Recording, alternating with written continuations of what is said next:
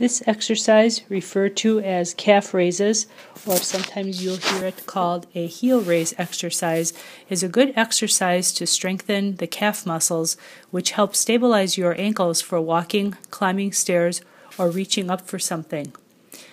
Make sure that you're standing tall when you do this exercise, and as you come up on your toes, do not rock forward, but stay nice and straight.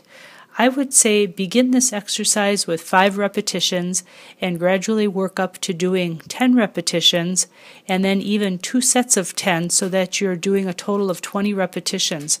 Once you can do the exercise pretty easily and you've increased your repetitions to 20, then you can begin letting go a little bit and working on your balance. Use your fingertips only for support, or even place one hand just above the counter or the back of the chair but not touching, and make sure that you're still not rocking forward if you're letting go completely. If you start rocking forward, you're not getting the benefit of the exercise and you need to go back and hold on a bit more.